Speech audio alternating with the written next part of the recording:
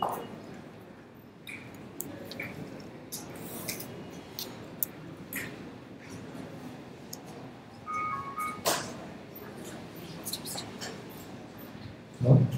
Good evening, everybody. I'm glad you all could make it on a hot summer day. I'm sure you're going to learn a lot from this talk. Today's talk is about evolutionary architecture. So when I was reading up online and trying to figure out what's the difference between architecture and design, so obviously architecture is something that talks about the design of a system, the structure of its various components and how they communicate. Design is probably more on the algorithms and actual implementation. But a simpler definition is architecture is something that's hard to change. So once you decide, those pieces of the software are hard to change, are usually the architectural decisions. And design is a little more malleable. But then this title of the talk is evolutionary. So evolutionary by definition is change, and architecture is things which are hard to change. So on the face of it, it seems contradictory. So if you could really get to a stage where architecture is evolvable, then that's awesome. So that was my primary excitement on listening about somebody who actually has done this. I mean, the speaker today probably needs no introduction, but I'll go ahead, do my best. So, for people who have not don't know about Neal, so he's a director, software architect, and Neal Wrangler at Thoughtworks. He's an internationally recognized expert on software development and delivery, especially in the intersection of agile engineering techniques and software architecture. Neal has authored magazine articles, 7 books and counting, dozens of video presentations, and spoken at hundreds of developer conferences worldwide. His topics of interest include software architecture, continuous delivery, functional programming, cutting-edge software innovations, and includes a business-focused book and video on improving tech presentations. You will learn more. You can check out his website at neal4.com. So, without further ado, over to Neal. Thank you very much. Thanks for having me, and thanks for the nice welcome. Every time I hear someone read my bio, it makes me realize I need to update my bio. It's actually not that inaccurate. So, welcome. As he said, one of the things that we've struggled with for a long time is how do you actually effectively change architecture? Like he said, the tongue-in-cheek definition for a long time for architecture was the stuff that's hard to change later. But that's a real problem for us because everything in our world is constantly changing and in constant flux. And so we need to get better at managing that change, and that's exactly what this topic is about evolutionary architecture. So let's talk about building architectures that can change gracefully over time. So when you think about building software to solve some sort of problem, you have requirements of some kind. And I don't really care how you got these requirements, whether they're use cases or storing parts. You have some reason to building software to solve a problem. But this is not the only thing you have to think about as an architect. You have to think about a lot of other characteristics of the architecture as well, things like performance and scalability and auditability. These are all these extra characteristics that you have to take into account. And this is, in fact, the skill and craft of software architecture. Given some requirements, given these external characteristics, how can I balance and try to maximize all these things? This is why you hear the word trade-off so often used in talking about architecture, because you're trading off these various concerns within architecture.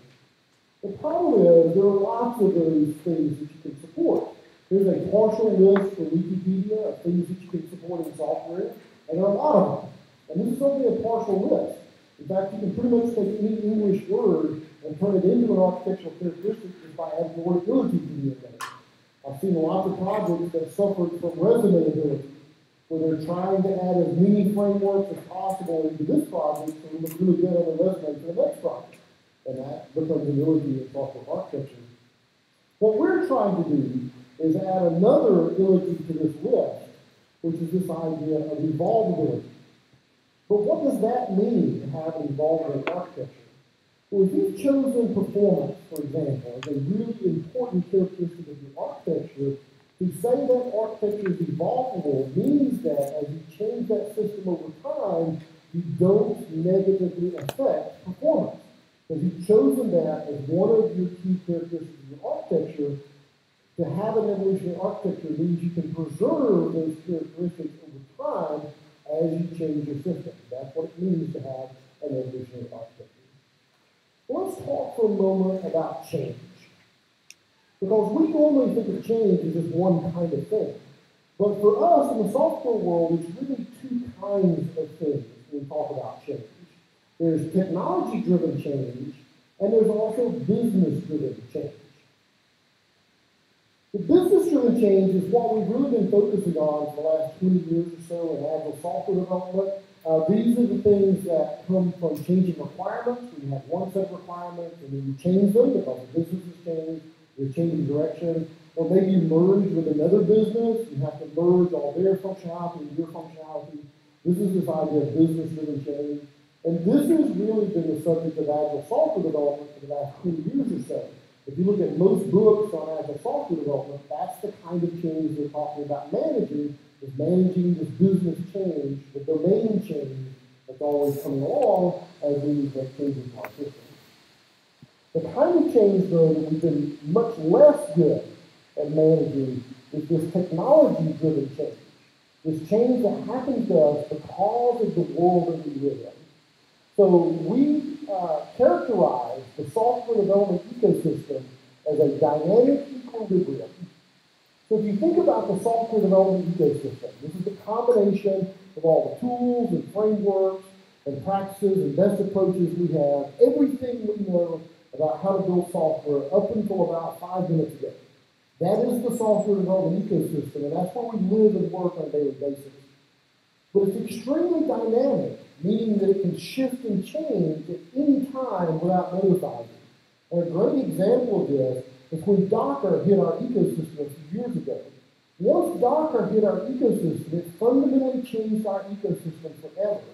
Even if you're not using Docker yet, it changes the kinds of decisions you can now make about how to build your system in the future because that capability exists in your ecosystem.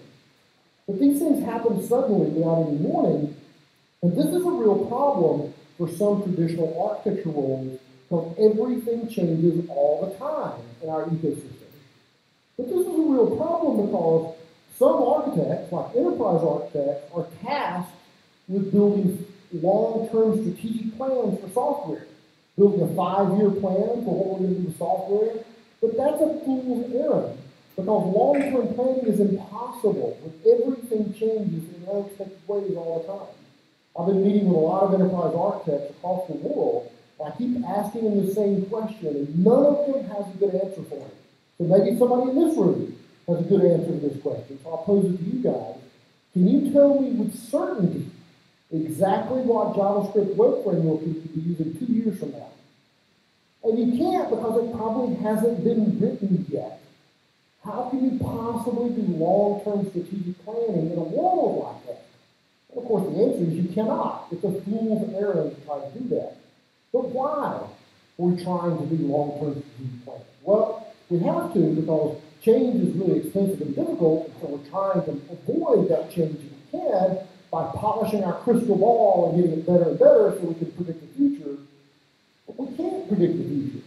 And so if predictability is shot, what we need is the ability to adapt to changes as they come along. Because if change is not expensive and difficult, and we can incorporate that change as it comes along, then we don't have to do long-term strategic planning, and we can be a lot more adaptable for the world that we live in.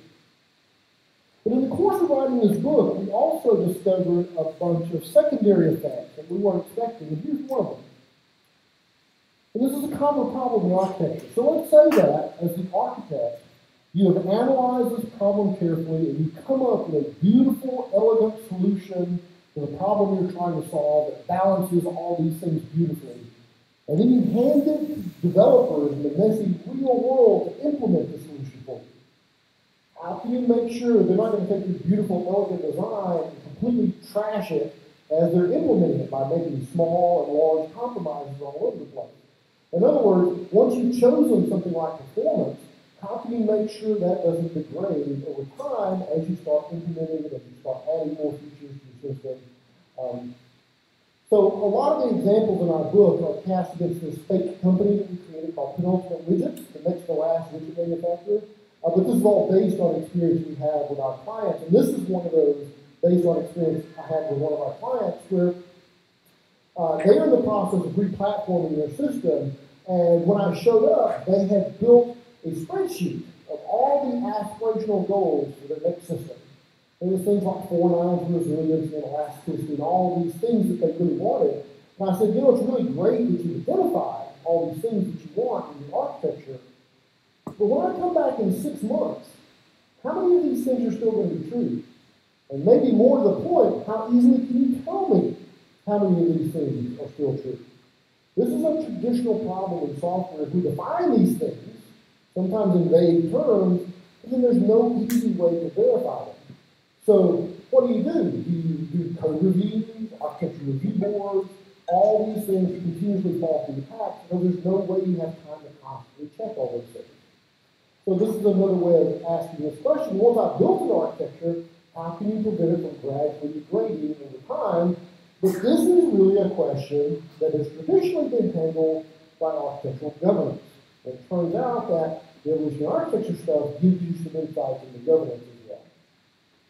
So let's talk about the definition. Anytime you try to create a new industry term like this, you need to have a definition for it. And so here's our definition of an evolutionary architecture. It supports a guided incremental change across multiple dimensions. I'll talk about this definition in 3 parts. The first part of which is the guided part of this definition. Excuse me. And one of my co-authors is Rebecca Parsons, who's a CCO Thoughtworks.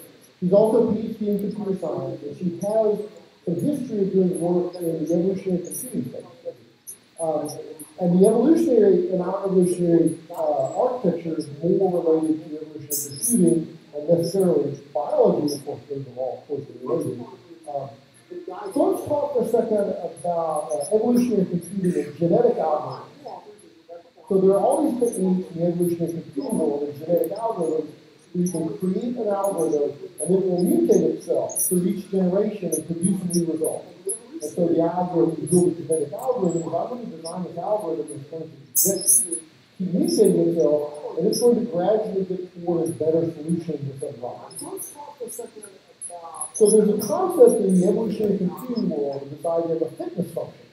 The fitness function, every time your algorithm produces a new solution, the fitness function is how you evaluate it to see, am I closer or further away from what my ultimate end goal solution is. It's an objective function used to summarize how close the design solution is to what our goal is. So let's say, for example, that you were designing a genetic algorithm to design an airplane wing. Every time you produce a design for an airplane wing, you would evaluate this in terms of aerodynamic lift and material weight and manufacturing cost. That would be the fitness function for this wing, and you're trying to see if you can get a better version each time it produces a design for it. We're borrowing this idea of fitness functions from evolutionary computing and creating this concept of an architectural fitness function. So this is any mechanism that gives you an objective integrity assessment for one or more architectural characteristics. And I'll come back to this definition in a second, but the 2 really important things about this definition is that the techniques and tools we're going to use here are not new at all. The terminology is new, but a lot of the tools we're going to use have been around a couple of decades. And I'll show you a bunch of examples of these in a second. The other really important thing about this definition is that this is an objective outcome. It doesn't have to be binary, pass or fail, but it does have to be objective, meaning that 2 experienced architects can agree that this is the value that we're trying to achieve. This is the answer to the question. Instead of codifying these things in a spreadsheet somewhere with no verification, instead write them as fitness functions. And now we have both the definition of the characteristic and a way to check to make sure that that's still true at exactly the same time. I'll show you a bunch of examples of these guys. In a second, I want to finish my definition first. The next part of my definition is about incremental change, and there are 2 aspects of this that are important in evolutionary architecture. One is on the operational DevOps side, about how you put these things live, and the other is on the developer side of how you make sure that fitness functions get applied on a regular basis. I'll talk about the operational side first, and I'll come back to the developer side in just a bit. So here's an example of incremental change at the operational level. And again, this is cast as an example for our state company. So let's say that Penultimate Widgets has a catalog page that has a catalog of all the widgets on it. And one of the things you can do on the catalog page is do star ratings for how much you like particular widgets, and then you can star rate shipping methods or customer service representatives. And so within their architecture, they have a star rating service running that a bunch of other services rely on. And one day, they bring out a better star rating service that allows half-star ratings. And they put it live in production. They don't force anyone to start using it, but now this is a new capability that exists within their ecosystem. And gradually over time, these other services that want star ratings are going to start migrating to the better star rating service, because you get better, you get half-star ratings, you get nice things. Until eventually, no one is pointing to the old star rating service anymore. One of the magic tricks that Netflix taught us about architectures like this is that you monitor not only the services, but also the routes between services, and any service that hasn't been routed to in a set amount of time automatically gets disintegrated out of production, out of your ecosystem. This is incremental change at the operational level. The ability to put something live alongside the existing functionality, gradually migrate to it, and then clean up the old stuff that you don't need anymore. At the very end of my talk, I'll give you a great case study that shows exactly how this was done on a website that does 60 deploys a day, and they managed to do exactly this kind of incremental change. So that's the incremental change part. The last part of my definition is about multiple dimensions, and this is really just the realization that you can't really talk about evolving a software system and only talk about evolving the architecture. So certainly we have to think about architectural concerns like performance and scalability, but you'll also notice a couple of things on here that are traditionally not considered part of architecture, like security. I'll talk more about that in a second, and also data and relational databases. So we have a chapter in our book about evolutionary database design, but the more important book about that is actually on the wall back there that came out exactly 10 years ago by Pramod Savage and Scott Ambler, called Refactoring Databases. And if you look at the subtitle of that book, the subtitle is Evolutionary Database Design. So it is the perfect companion to our Evolutionary Architectures book, because you will quickly realize you're trying to evolve a software system. You can't evolve just the architecture and leave the schema as fossilized and in terrible shape they're in. You need to evolve your database schemas as well. And so this idea of multiple dimensions is the realization that lots of moving parts of the system will have to evolve. You can't just evolve the architecture without taking those other things into account as well. So that's our definition. An evolutionary architecture supports guided incremental change across multiple dimensions. So that gives me enough now to give you the agenda for the rest of my talk this evening. The first part of which is a definition of evolutionary architecture, which you've now seen. And now I want to talk a little bit more about incremental change, primarily about guided change via fitness functions, and a little bit about the governance aspect of this idea of fitness functions. So let's look at some more examples of fitness functions, because this is a very abstract thing right now. Let's make it more concrete by showing you some examples of this.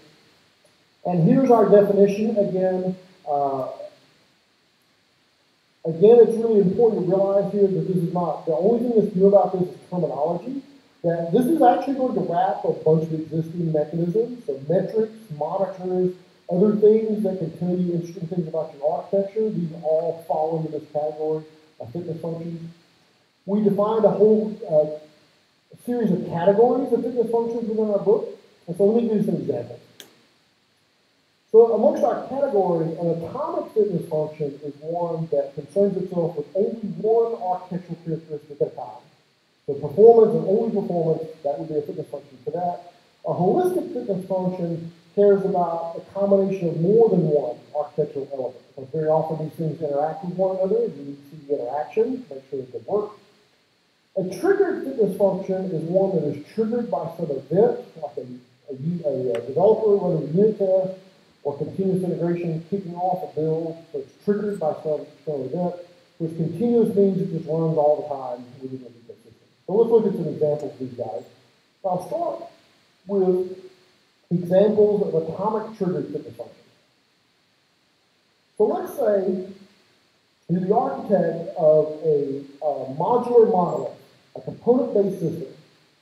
When you have components like that, one of the things that you want to try to avoid are cyclic dependencies between your components. This is where you have one component which talks to another component, which talks to another one, which talks back to the original one. This is undesirable as the architect because now I can't reuse one of those components. I have to take a whole bunch of them with me. And so in general, you want to keep this down within your code base. But this is a really hard thing to battle because IDEs are so friendly. So you're a developer, you're coding along in Eclipse or Visual Studio, and you reference some class that you've never referenced before. What does your IDE do for you? Pops up a dialog that says you want to auto-import that for you, and you swap that dialog away so fast you don't even see it anymore. Because it's just such a reflex. Yeah, auto-import that. If I came over and asked you, did you just auto-import something? You said, no, I didn't auto-import anything for at least a couple of hours. I swear, I'll never do that. What's happening is that auto-import slack is creating these cycles without realizing it. Because you're not paying attention to that, because you're slapping that thing away. As the architect, once you chase these things out of your code base, you put a fitness function in place to make sure none of them come back. So this is using a metrics tool that has literally been around for more than 2 decades, J2Pin in the Java world.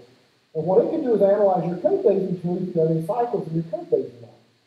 So as the architect, once you get the cycles out of your code base, there are tools to help you do that too. There's Structure 101 in Java, there's Independent in the .NET world. This will prevent them from coming back. Because now, if a developer accidentally creates a cycle, then this fails the test before they can check that code in. You can also do some things like directionality of imports.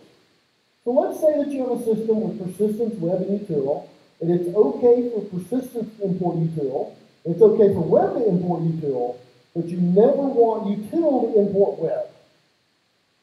You can define that rule programmatically here and have J2Pin make sure that if you're developers, you're cheating on the way that you want your imports to work within your package structure of your application.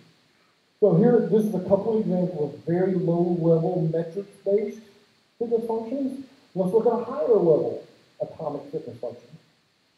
And this is a common problem in the microservices world, where you have a service provider of some kind, that is a service and essentially an autonomous team, but they're collaborating with 3 other services and they have integration points. Now, you want these services to essentially be independent from one another, but they still have to integrate, and you want to know that if an integration point breaks. So this is the idea of consumer-driven contracts, which is popular in the microservices world. The idea is each of the consumers will create a set of tests and hand it to the provider, and the provider promises, I will keep those tests green always. So that test forms a contract for what that consumer needs from this provider. Now, if the provider changes and doesn't break anything, then he changed in a way that nobody cared about, so nobody's worried about it. If it does break one of these tests, this becomes a placeholder for conversation that the teams need to get together again and reestablish this contract. And this is also true of a lot of fitness functions. We're not trying to build this ultra-sophisticated thing that analyzes exactly what broke between those 2 things. What a lot of fitness functions are is just establishment of status quo. So they're going to say, status quo, status quo, status quo, status quo. Something broke. Go fetch a human to come fix it. So a lot of things just happen over and over again. You don't care. It's only the anomalies that you care about. And this is exactly one of those cases. As long as none of these things break, these teams don't have to worry each other. It's only when things break do you need to start paying attention to them. And that's exactly what this does. And again, this is an atomic fitness function because all I care about here are integration points in architecture. So that's the single thing that I'm checking as I run this particular fitness function. So those are examples of triggered atomic fitness functions. Let's look at some examples of triggered holistic fitness functions. Now remember, holistic ones concern themselves with more than one dimension in architecture, because very often architectural dimensions play off of one another. So let's say that you're building a system that needs high scale, and one of the ways that you achieve the scale that you need is by using aggressive caching. And you have an atomic fitness function around scale that verifies that by using caching you can achieve the level of scale that you want. You have another fitness function that looks at security aspects of your system. And one of the things it's looking at is stale data. A lot of medical systems cannot leave data on the screen too long. That's considered a bad thing. And so it runs as an atomic fitness function, and it works okay. But then when you turn on caching to achieve scale and then run the security fitness function, it fails because now you have stale data on the screen.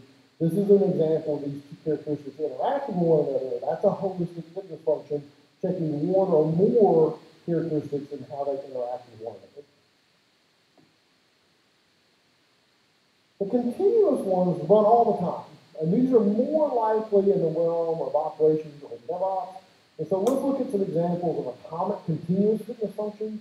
These are mostly in the realm of things like monitoring and forensic logging tools. So for example, a common practice in microservices is because you have a complex ecosystem running in production, I'd really like to know how long my transactions are taking in my production ecosystem. If they're taking too long, I want to raise a red flag to say, hey, something's going on because it's taking too long for these things to happen. A common way to do that in microservices is to generate synthetic transactions. This is a transaction that you generate in the system that goes through all the normal hops and choreography that a regular transaction does. Just when it gets to the very end, you throw it away rather than commit it. But this allows you to time and do other sorts of interesting things to find out what's going on with it. And if you set up a monitor for that timing that will trigger if it takes too long, then that becomes a fitness function because we have an objective measure to say that if it takes longer than this, then notify me.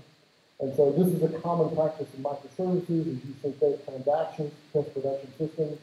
Another common practice in that world is use things like correlation IDs, so you can trace exactly what route services are taking, because you may want to know that, and may set up some sort of thresholds around those as well. So those are examples of things that run continuously and care about a single characteristic of your architecture.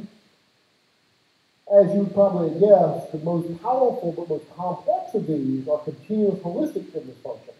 And the best example we have of one of these that already lives out in the world is Netflix's Chaos Monkey and the entire Simian army. So I'm sure you're familiar with Chaos Monkey, but in case you're not, when Netflix decided to start hosting all of their services on AWS, they started worrying because now they don't own their operations center, and what happens if AWS starts acting weird? They want to be able to react to that. And so they built the original Chaos Monkey. And what the Chaos Monkey did was go sit on an AWS instance and start making it misbehave. It would drive the latency up, it would make it disappear halfway through a request, because they wanted to see how the architecture would react to these unusual circumstances that happen. So that was so successful, they created a whole Simian army and open source them of all these different monkeys. And including one of them, this is called the Chaos Gorilla. I live on the east coast of the US, and you probably remember about a year ago, Amazon East went down. And you probably read the forensics on that. Lack of automation, by the way, allowing some developer to type 100 where they should be able to type 10, and that's kind of beside the point. So I live on the east coast of the US, and I have one of those ring doorbells that when people walk up to the door, you get a little video of them. It turns out when Amazon East is down, all the magic drains out of the doorbell, and it's just a regular doorbell. You get no videos if Amazon East is down, because it's obviously using Amazon to do that. But while Amazon East was down, Netflix stayed up.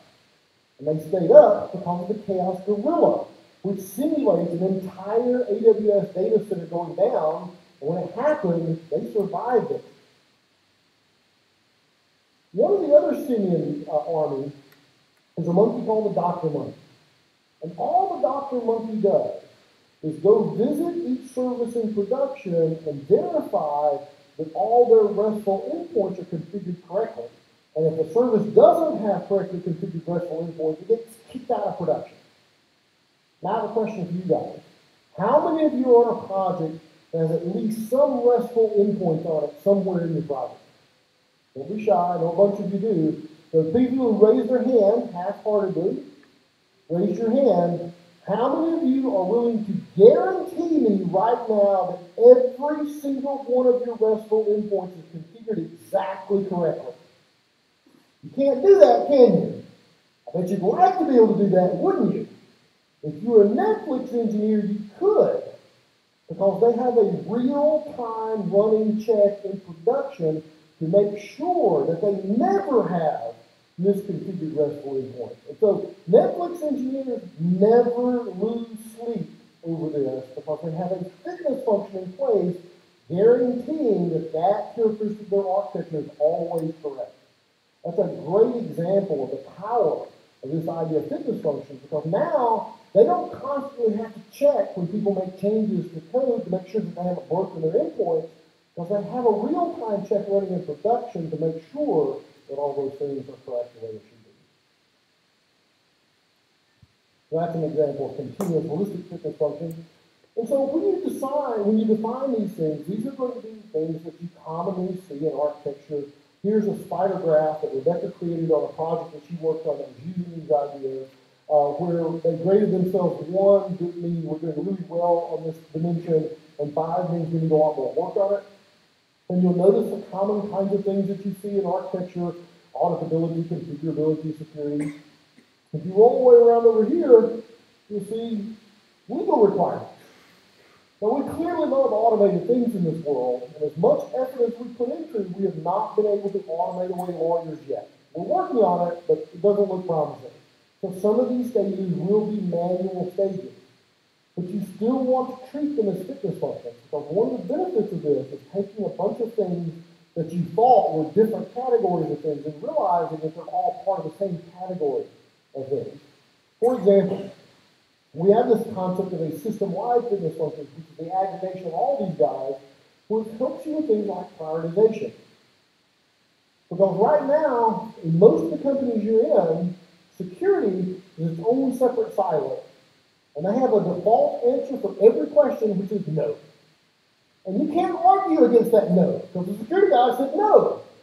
I thought, all right, I guess we'll figure out something else to do now, because you can't argue that hard no, because there's no balancing that no with other architectural characteristics. But if you start treating security as just another fitness function, now you can start having conversations like, well, it's going to cost us this much to implement security and this much to implement high performance. Which of these things is more important? Because right now, security is the most important thing on earth, but you can't argue with it. Now this allows you to start balancing these things and thinking about resource allocation and effort and importance and other things, because now you're treating them all as equal members, not bizarre one-off things. So let me go back to the incremental business for a second. I talked about the operational side. Let's talk about the developer side. So once you define these fitness functions, you need to make sure that they get applied on a regular basis. And of course, the best mechanism for handling that comes from the continuous delivery world, and with this idea of a deployment pipeline. This could be continuous integration or it could be deployment pipeline, but this is what automatically applies these things for you. So a deployment pipeline is sort of like continuous integration on steroids with multiple stages. You can put more and more sophisticated testing and verification in it. This becomes the perfect place for us to be able to put in our fitness functions. Put a stage in your deployment pipeline for the simple atomic fitness functions early, maybe more complicated holistic ones in environments after you spun up machines and other stuff. But this is the place to make sure that you apply these fitness functions on a regular basis. Because it's one thing to create a performance fitness function, but if you create that and don't run it for a month, and then you run it and your performance is terrible, you got 1,000 check-ins, now you have a detective mission. But if you're running these every single time you check in your code, things never fall through the cracks because you find deficiencies as soon as they occur. Let's talk for a second about implementing this stuff, and I'll come back. Let's talk about implementing fitness functions as governance, and this idea of automating governance. A few more examples of the fitness functions do this. Question? Sorry, I can't hear you. So I still can't hear you. Don't speak up. You're a long way away. Yeah, give him a microphone. I can't hear it all from back there.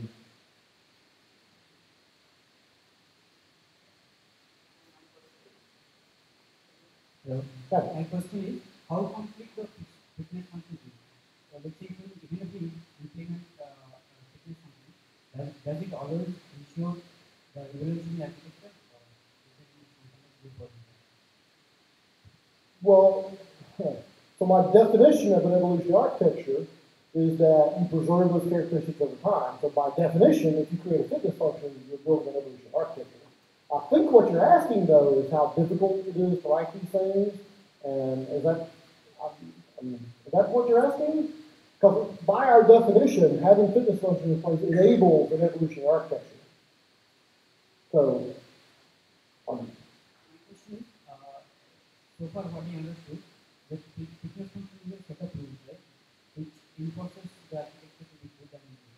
So how complete the rules are? how complicated the rules? Complete the rules. Or how complete are the rules? Well, it depends on the characteristic you're looking for. So if I have a fitness function around cyclomatic complexity, it can be absolutely comprehensively complete. But I will not allow any code other greater than the cyclomatic complexity with the threshold in my code base, because that's a definable thing. If it's something about performance, then it's probably a sliding scale about what is acceptable performance. But this actually gets back to exactly what I was about to bring up here.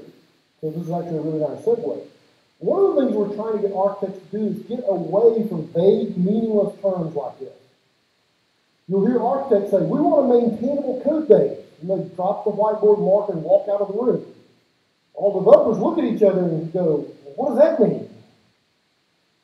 Scalable, resilient, maintainable. None of those words mean anything.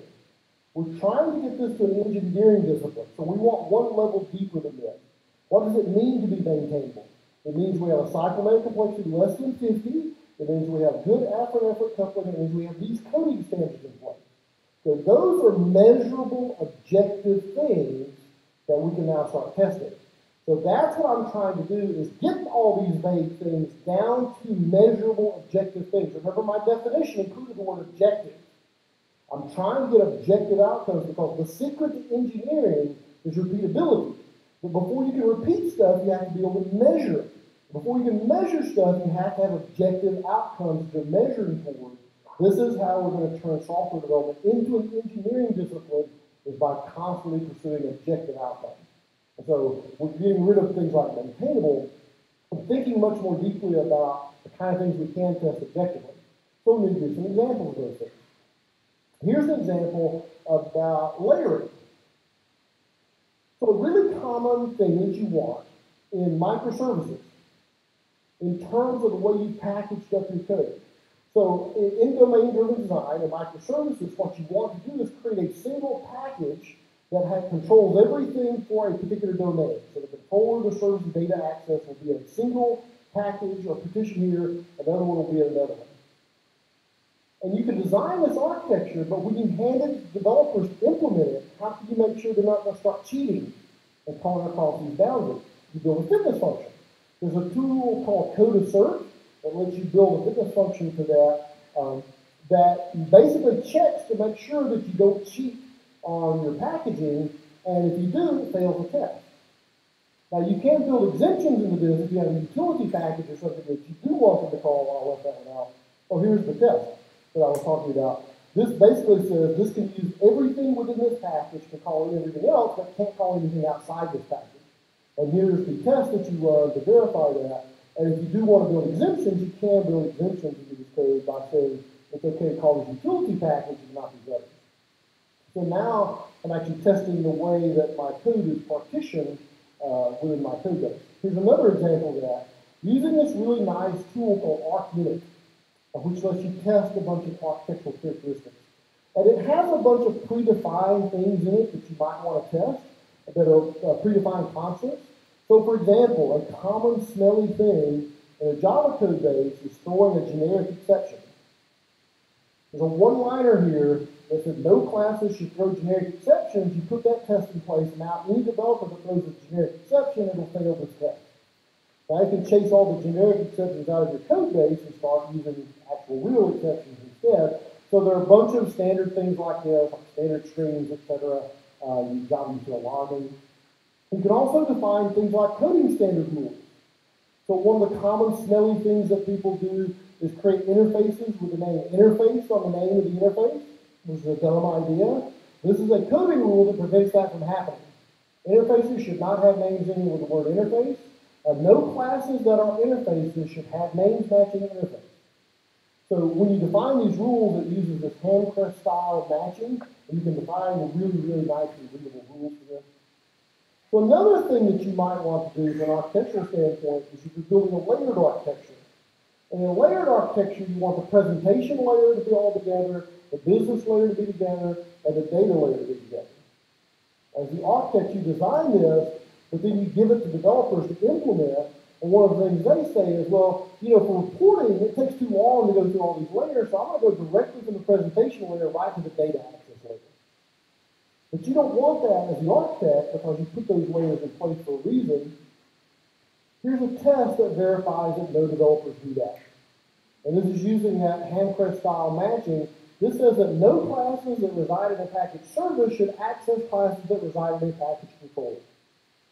Now I can codify that rule as the architect, and now developers can't cheat on that and start breaking the design that I put forth in my architecture. This is really an example of doing architectural governance via a fitness function.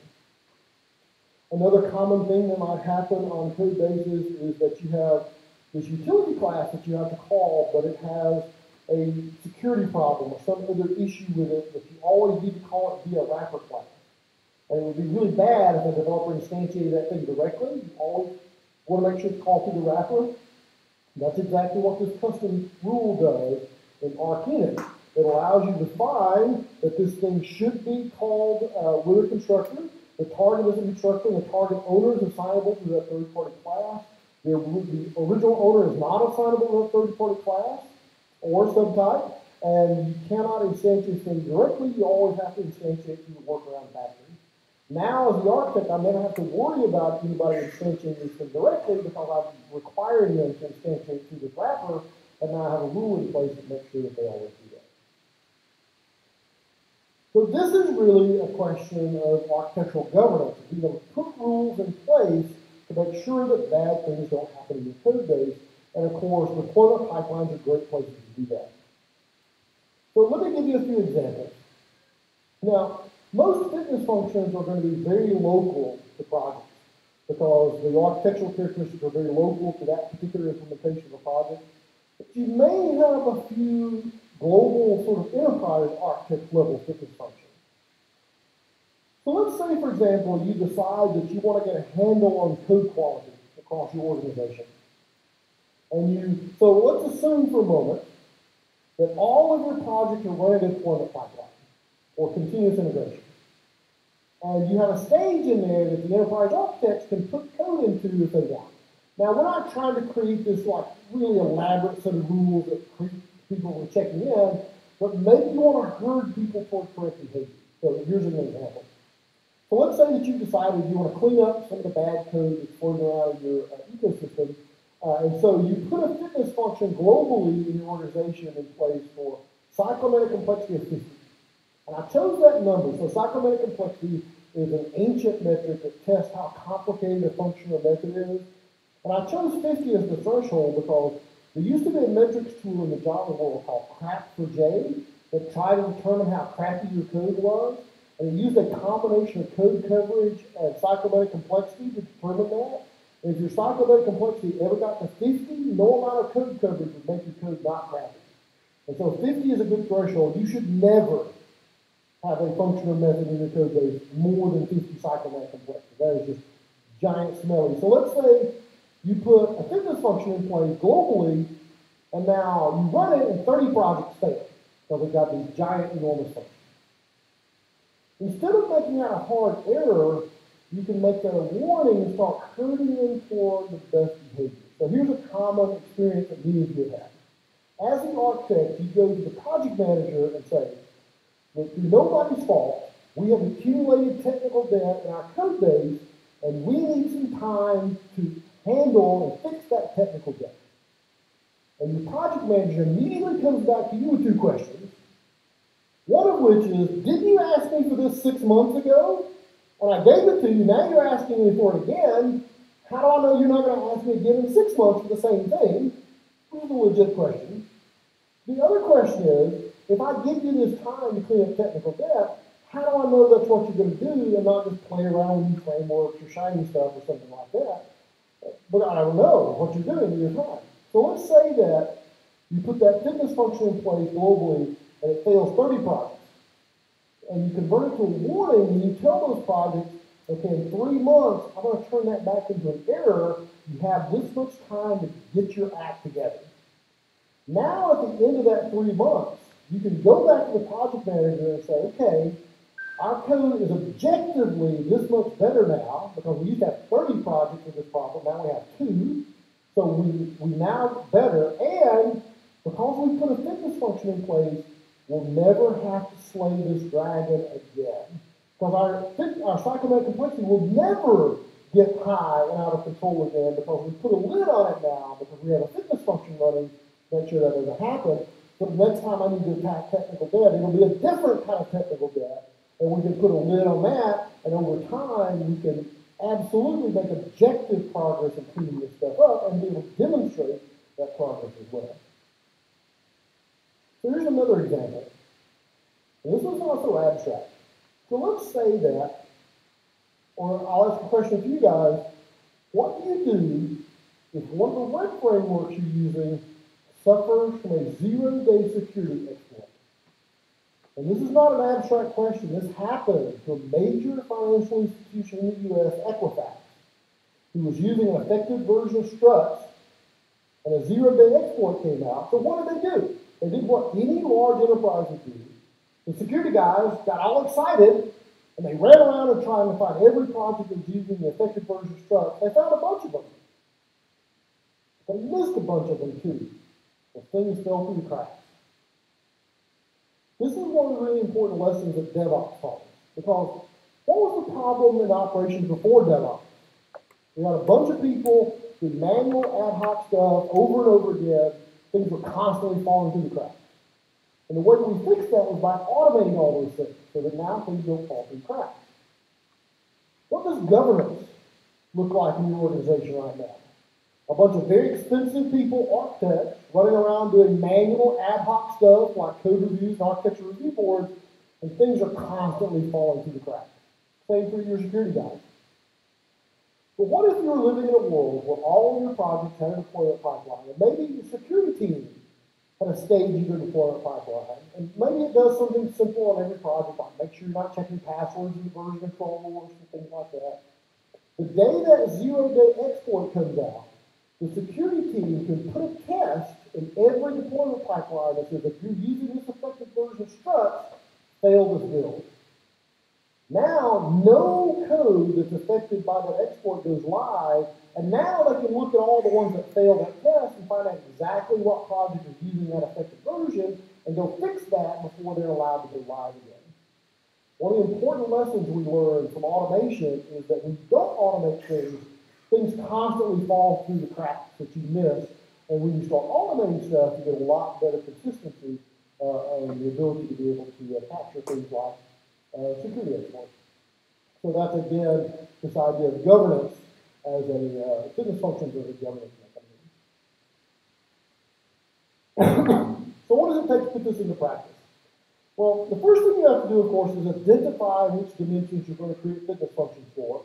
One of the things that we talk about, and this is really a prioritization exercise, you could literally spend the rest of the year coming up with all the different ways you can support every possibility on earth for your software architecture. And that's not a good use of your time.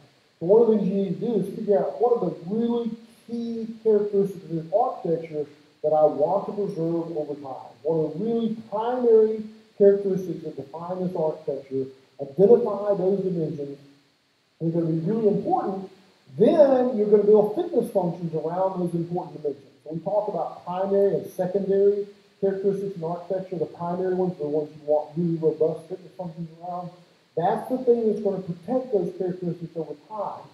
We refer to these things as guardrails to keep things within the lane, although the idea of staying within a lane is kind of a strange concept here because nobody stays within lanes here. But you do have guardrails on either side of the road that won't let you swerve off the road, so that's exactly what these guys are. This is what preserves those things over time. And of course, we use deployment pipelines to automate, particularly the triggered fitness functions, to make sure they get applied on a regular basis. Now, when you create a new project, is when you define what the primary and secondary architectural characteristics are going to be for that project. That's when you choose what architectural pattern you're going to use to implement this architecture. And so that's when the lion's share of these fitness functions are going to be defined, is at project inception as you're defining the key characteristics of your architecture. But this is also an ongoing living part of your code base, because you will notice things that start exhibiting undesirable behavior as you're building it, and you'll put fitness functions in place to do that.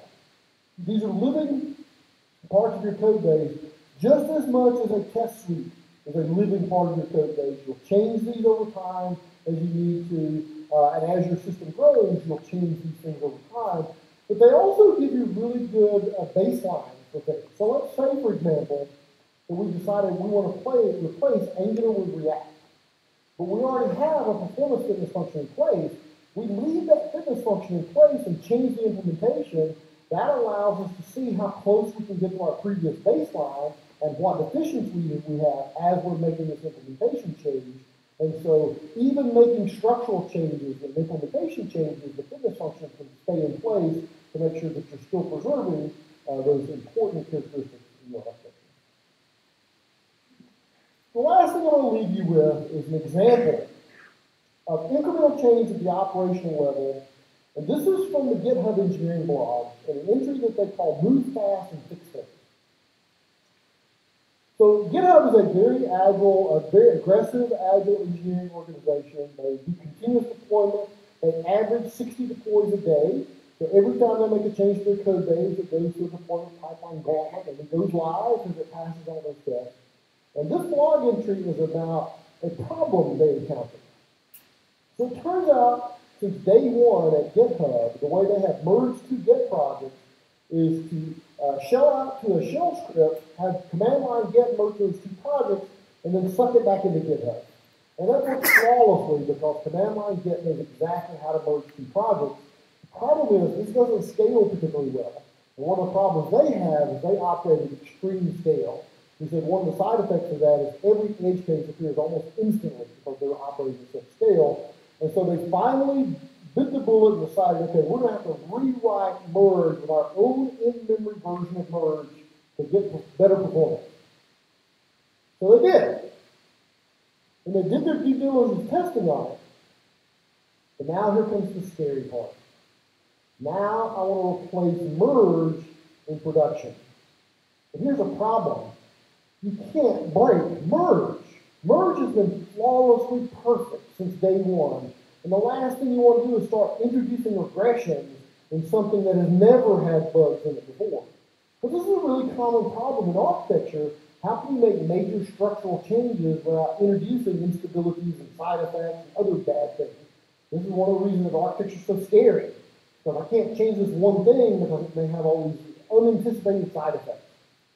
What these guys did, and open source to allow you to do the same thing, is create this tool called Scientist. And if you go to where Scientist is defined, they've already ported this to half a dozen other languages from the original Ruby that they wrote it in. And here's what Scientist does. Scientist allows you to conduct experiments. So Scientist has two blocks. It has a use block and a try block. The use block is what it used to always do, and the try block is the experiment we're trying out, that we're experimenting with. And so when Scientist hits one of these experiment blocks, the first thing it does is decide whether or not to run the try block. For the merge experience, they had this experiment they had for 1% of merge requests, they were running try. They always run use, and that's what they always return to the user. So the worst case scenario, if you follow this experiment, is you get exactly the same answer back you would have gotten before. But they're also running try in the background, randomizing the order in which they're run, measures duration and performance, compares the results of try to use, swallows and records any exceptions, and then publishes all this stuff to the dashboard. So here's when the code first went live. At 2:20 a.m., they're doing a little over 2,000 merges within that minute at 2:20 a.m. If you look along the bottom here, you can see some tiny red tick marks.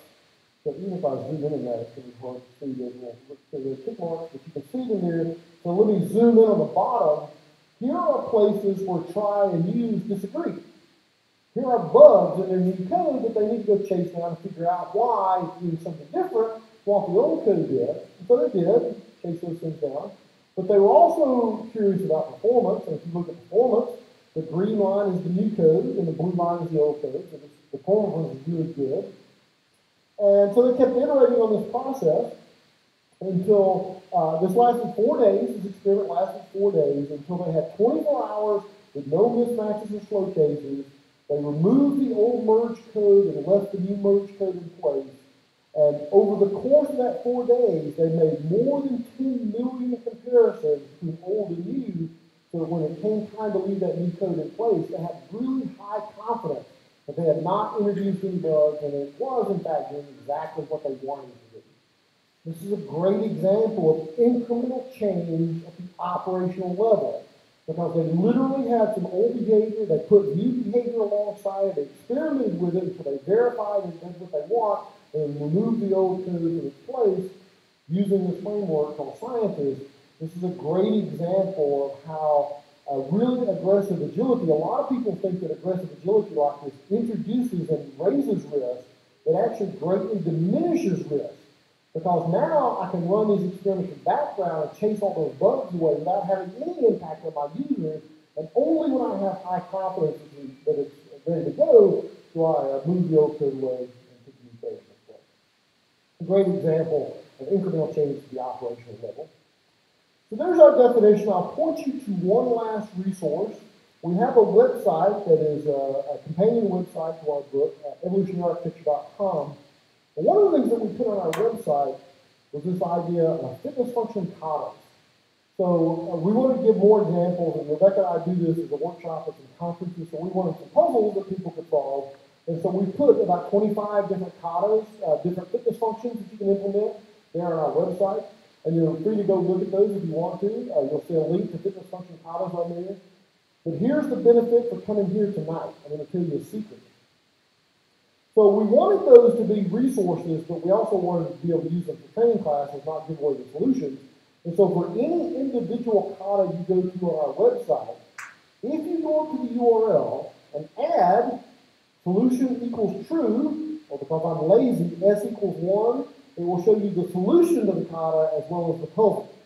So if you just go to the kata, you only get the puzzle. If you add solution equals true to the URL, you'll see the answer to it as well. So if you want to see a lot of examples of these fitness functions, go to evolutionaryarchitecture.com and you can browse through those guys and see the solutions for each one that you want.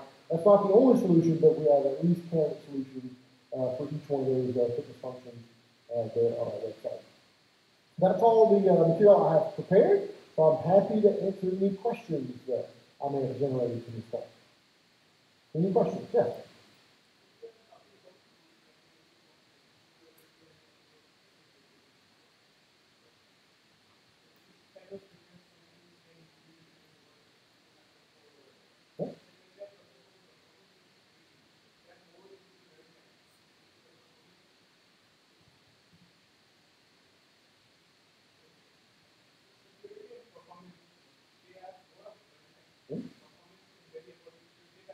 Yeah. So you're right. So some of these are more complicated than others. So yeah, so he's saying that things like psychometric complexity are super easy to test. Or metric tools. What about things like performance and security? But so here's a good question. As the architect, what do you mean by performance? I want objective numbers. So performance, do you mean a certain number of availability, a certain response time? Give me hard numbers, and I can check those objectively. If you just say performance, two architects can argue for hours over what performance means. But if I say performance means that every request takes less than 100 milliseconds, that's something I can test. And the other thing you have to think about is people get caught up in these architectural characteristics like performance because they think, well, performance also applies to availability and resilience. But you can test those things independently a lot of times. So performance in particular, if you only care about performance and you define that in terms of response time for request and response, then you can do an atomic performance test that just tests that for a single request and have a good baseline for that, and then do a holistic test to see how performance reacts under high scale. So this is one of the things we talk about, kind of dynamic values for fitness functions. Remember, it doesn't have to be binary, it just has to be objective. And so it could be that we say as scale goes up, performance can go down, but within a threshold it's okay. But if it falls off too much, then we need to start looking at it and doing something else. Some of these are going to be very difficult to implement. And some of them we don't have the capability to implement yet. But we probably will. Because as people start thinking about this a lot more, we're going to see a lot more interesting stuff come out of this. In fact, there's a giant amount of interest right now in chaos engineering. A few of the Netflix engineers just released a book from O'Reilly about chaos engineering. And those are almost all continuous holistic fitness functions for us. Those would be very hard things to write, but somebody's already written a bunch of those, like Simeon Army and that kind of stuff for you. So even the really difficult things, we're seeing tools start showing up to make it easier to test those things. So I'm optimistic that those kind of things are becoming easier and easier to test because we are thinking about being able to test those. One question. Yes.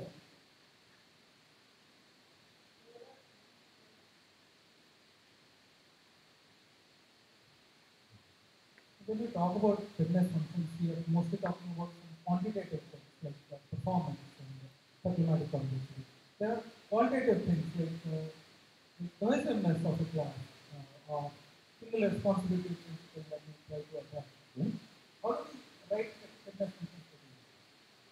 Well, it depends on which one you're looking at. So single responsibility principle is really cohesion, and there are lots of metrics tools that check for the cohesion of things. So single responsibility principle may say that only this class does this particular thing, and you can check this to make sure that there are no other classes that are responsible for that particular thing. Well, it really gets down to figuring out the objective thing to check and then figuring out a way to check that thing. So, like I say, some of these things are going to be hard to test because it's there are less metrics or less readily available tools to do that. And so some of them will be manual. We can't automate all these things. Some of them will have to be manual. So maybe some coding standard stuff will have to be manual because it has too much to do with the problem domain that you can possibly ever automate it and get these kind of nuance out of it. But it still doesn't mean you shouldn't create a fitness function for it. A lot of those low-level code stuff, you can go to lots of good metrics for those to test low-level code and stuff like that. The harder things are things like architectural things like scale, elasticity, and resilience, and that kind of stuff. But even those are possible. Any questions? Yes. Mm-hmm.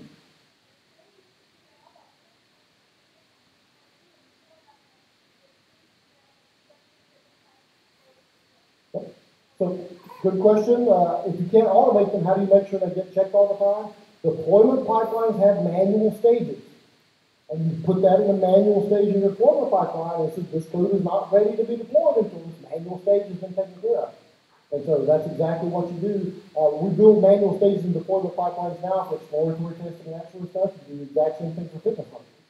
And there's actually a benefit to that because right now, let's say that you as the development team fight the good fight and you get your cycle time down to 3 weeks. But your security guys only look at your code every 2 months, and that's required before it can go live. And so now you can't release anything more than 2 months. But now you can go to the powers that be and say, look, all our other engineering stuff takes place in 3 weeks. If we can only get this other fitness function running in 3 weeks, then we could go live every 3 weeks. Well, that's pressure on the security. So well, let's start doing this manually every 3 weeks, and that allows us to get this live. By starting to treat those things as apples to apples, you can start saying, well, the problem with us going live every 3 weeks is one of our fitness functions takes 2 months. Well, what if we could get that down to 3 weeks? And so that's the manual fitness function. It's still part of that deployment pipeline, and so it's still required before you can move on to the next stage, but that helps put some pressure on them to actually upgrade getting things. Yes.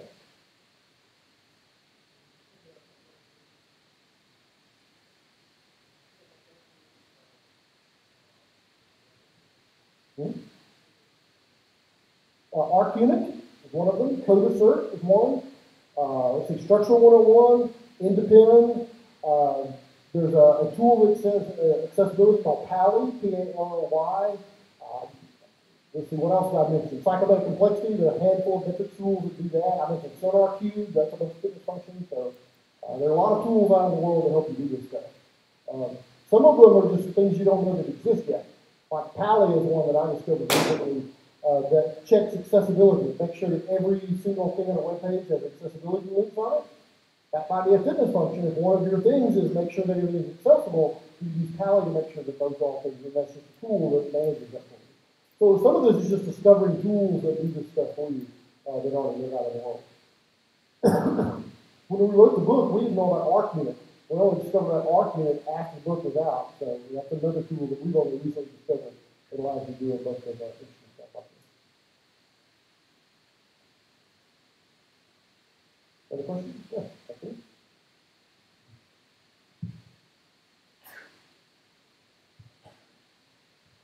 How can we quantify resilience and how to write functions for measuring resilience? So what do you mean by resiliency? So, chaos complete fear of resilience. So that helps us test components randomly going out of the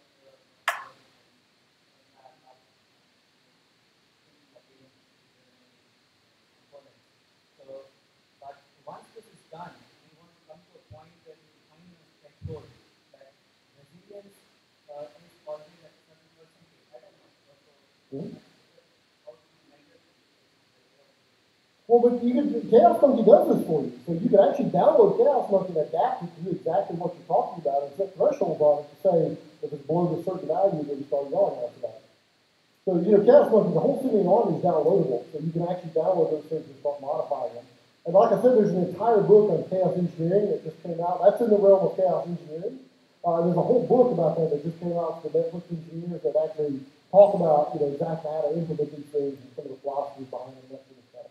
So, resiliency is really just a question of, so I want to test resiliency. So if you're, let's make some assumptions, because we have to, if you're architecture, let's say you're in a microservices architecture and testing resiliency of services. Almost all that resiliency is going to be managed by the service template in microservices architecture, right?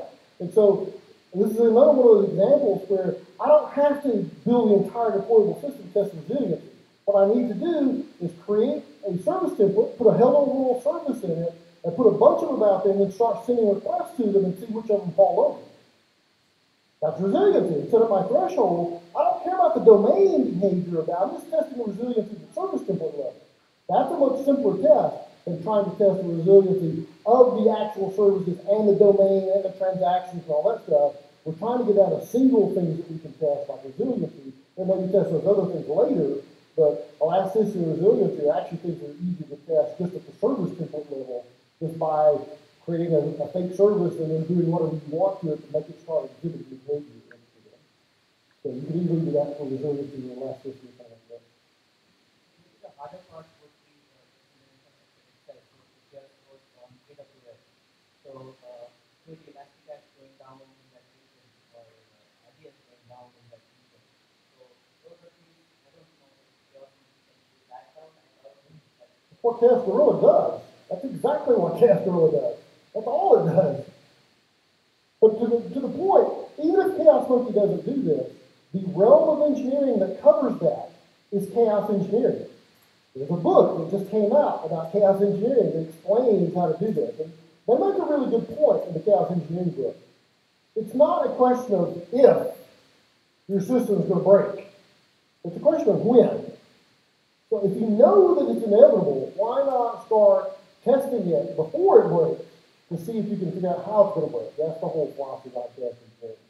That's really, and the entire thing, I mean, all of Chaos Monkey runs on AWS, so you probably wouldn't have to modify it that much to get it to do the stuff you want to do, because most of the building blocks are already there. So that would actually be a fairly easy one to modify. Okay? Yeah.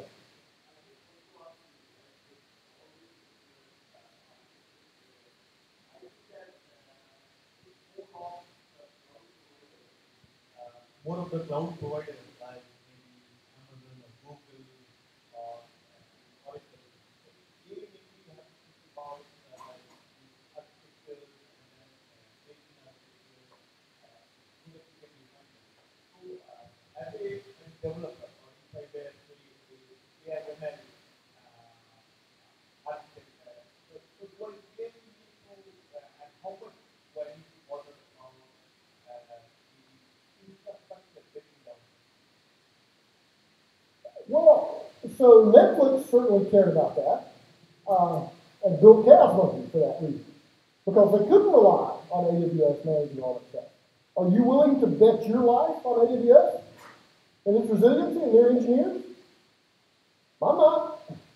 I'd rather test it and make sure that it actually works. So I don't think we can just offload all this on cloud providers. Well, first of all, not all applications run on the cloud. Only a small percentage of applications run on cloud providers. There's still massive monolithic applications, other flavors of applications that have nothing to do with cloud stuff. But I don't think we're ever going to rely on them. And even if we do, they're only going to worry about the things that they care most about, not the things we care most about. What Netflix did was say, look, AWS has all these mechanisms for keeping themselves up, but it's a whole bunch of stuff we don't care much about. We care about, so their big metric is a stream starts per second. That's their key metric that they look at for being able for resilience and a bunch of other stuff. And so AWS doesn't care anything about stream starts per second, but Netflix does. So that's what they built their tools around. So I don't think we're ever going to be able to offload to the cloud providers because they're going to care about very generic stuff. We're going to care about very specific stuff that we want to watch for. And so I think we're always going to be building some level of support like this. I don't think we're ever going to be able to rely on them wholly to do that. It'd be shocking if we did. One of our themes, our upcoming radar, in fact, which is coming out in about a month, is a creeping cloud complexity. Because it turns out that, and we've seen this pattern play out over and over again, you start with some simple, beautiful, elegant abstraction, and then you start having to implement real solutions on top of it. And then it starts getting messy, and it grows forms, and a bunch of other awful, nasty stuff. And we're seeing exactly that with cloud providers now, as people are having to start building real solutions on top of them, they're starting to build more and more complexity and break in interesting ways. I think we're going to see a trend for that for a while. Any questions?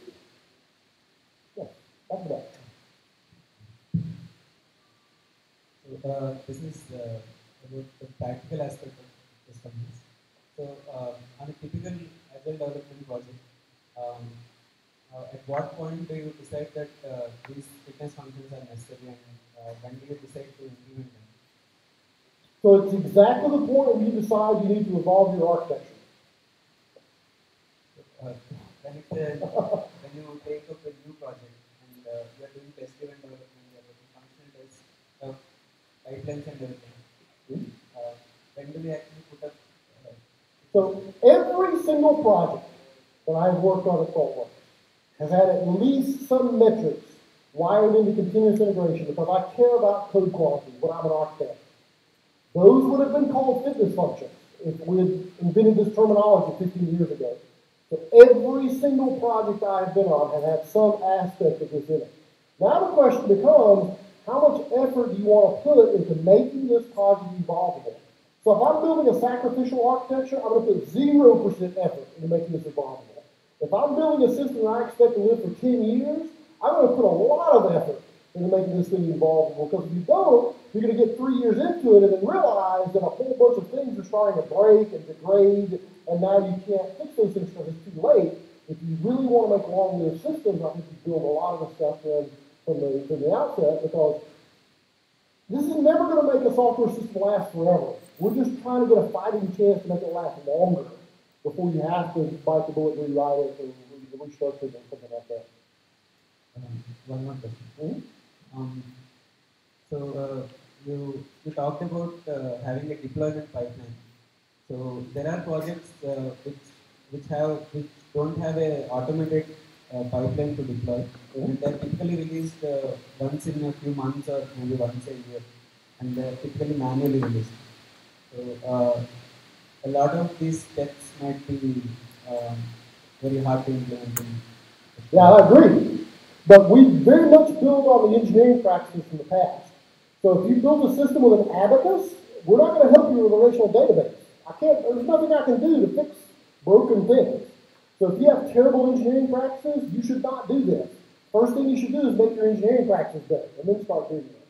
So one of the first necessary things to make this work is continuous integration. And this actually goes back to the Lean Enterprise book that Jez talks about. If you have no engineering practices, step one, continuous integration, because it gives you a platform for doing other stuff, including running things like fitness functions. Step two, trunk-based development versus feature branches. I think step three was automated machine provisioning. So there are steps to upgrade your engineering practices. If you're deploying once a year, evolutionary architecture is not your problem. Getting your engineering practices up to the 21st century is your first problem, and then thinking about making it evolvable is your secondary problem. You can't leap directly from a big ball of mud into the most advanced kind of architectures we have without doing some intermediate steps. So this is not applicable for every project, and the more mature you are, we very much rely on all these engineering practices that came before us to make this stuff work. So we can't just start with nothing.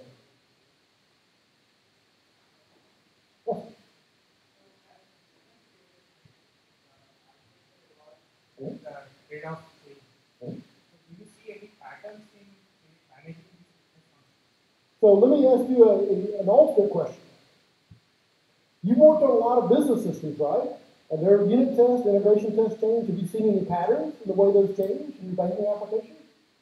They're all so specific to projects that there's no way we're going to harness patterns. So one of the questions I often get is, can I download a framework for a bunch of fitness functions for my project? And the way I answer that question is, so last banking application you are on, can you take the unit, functional, and integration test from that one and just drop it in the next banking application you're in? No, because it's so specific to that application. Fitness function is going to be the same way. They're going to be so hyper-specific to this application, but we want them to be hyper-specific to this application because we're testing the things that are really, really important to this application. So I think they're always going to be very, very specific and very, very localized. The other important thing to realize here is the distinction between things like unit tests versus fitness functions. So if it has anything to do with the domain, it's a unit test. So I'm checking about change of address, that's a unit test. If I'm checking about number of users or elasticity of users, it doesn't matter if it's catalog users or insurance users or what kind of users, that's an architectural thing, and that's governed by fitness functions. So there is a little bit of a decision here about, is this part of traditional agile testing, or is this a fitness function? And the answer is it really purely about architecture, or is there some domain aspect which we get a little bit of testing as well?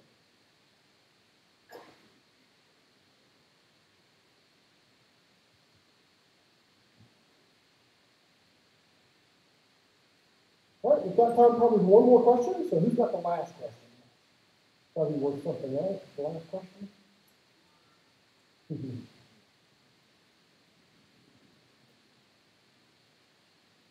No last question? One last question? There we go. There's one last question.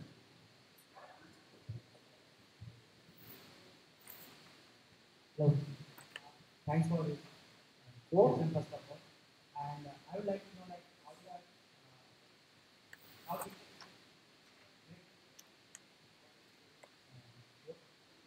just want to know, like, how you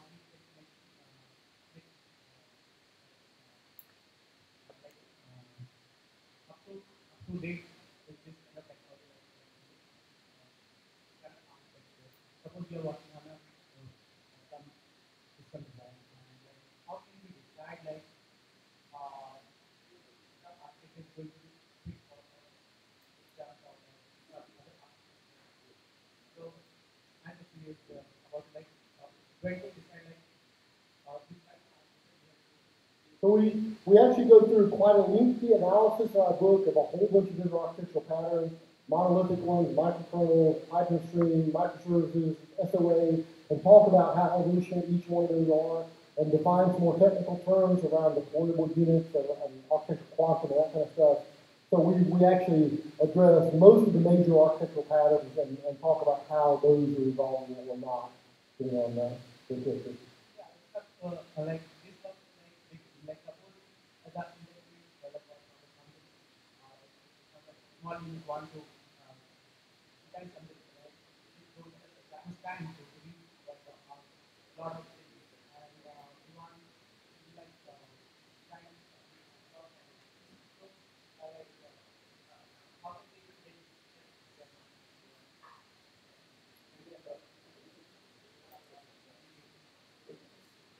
I didn't hear the last part of your question because you moved back from yeah, back and forth. sorry about that. So like, suppose we are working as an independent developers, and we have like some sort of team, 3 or 4 members only. Now we are working on some kind of application project, so like we have some short time. Like to building this kind of architecture, it takes time, right? And so like, is there any like best practice or like what kind of practice we follow to adopt this kind of architecture in less time in our system of project? So I think I get your question now. So what's going to take more time? Building a system now that doesn't perform and trying to retrofit it to make it perform in 3 years versus building a fitness function from the outset that governs performance and allows it to gradually grow in performance over time. I think that the one that has fitness functions is going to be way better to scale over time without having to go back and fix it. Yeah, that's right. So again, like when this comes to the like all the scenarios we need to cover in the fitness function. So like this kind of like what are the best practices to get those kind of requirements in short time? Get your thoughts on it. I mean, this is really just architecture. This is identifying the important architectural characteristics and thinking about what things we're going to need to support, taking your knowledge of your problem domain and the ecosystem you're living in. I mean, there are no best practices because it's so individual to every project, all the things you have to take into account. I mean, it's really just, it's the analysis of architecture. That's really what you're doing. You're just formalizing that and trying to codify it in tests rather than in a spreadsheet or something like that. So when there's no magic silver bullet best practice that says, roll the dice, and this says we eventually do this, it's really just awareness of the system, where it's going to go, what our strategic goals are from a business standpoint, how long is this system going to live, how many users we expect to have, what is the response time for these users. I mean, all these things have to go into those decision criteria, but it's going to be very, very unique in every project because every project has a unique combination of all those things that you support. So it's hard to give universal advice about that because it's really going to be a case-by-case basis. Just like I said, most fitness functions are going to be very, very individual to a project. The same is true for these kind of characteristics. They're going to be very, very individual to individual project. Thank you. Thanks, Neal, for a great insight to talk on what Thanks for having me. architecture is. Thank you. How fitness functions act as a regression suite at architectural level. Thank you. Thank you all. Actually, we usually have a 1-hour session and the first half and a break. We had a hard stop because we had to fly back at 8 to the airport. So please do fill in the feedback forms. Please give your email addresses. We have, as Neal was mentioning, we have the next issue of Radar coming. We can keep you posted about our other upcoming sessions. Before you leave, we do have snacks. We couldn't have the break today. Thank you all. One more quick answer. So this is a special edition of GeekNight which we did where Neal was here.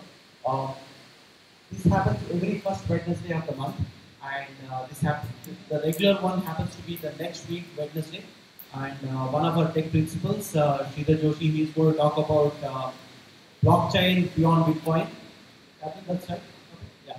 So make sure you are here next Wednesday too. Okay. So we have some really good talks. Okay. Thanks a lot.